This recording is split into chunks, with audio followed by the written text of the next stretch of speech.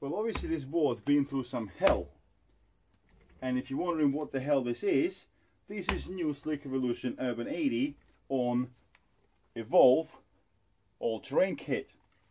So I want to use this board for everyday commute, and I need to get her nice and clean. So how do you do this? And what are we going to use for this is just a set of cheap brushes. Now start rubbing your deck with it, and as you can see, the dirt is just breaking up. Now what you need to do is pick up all this dust.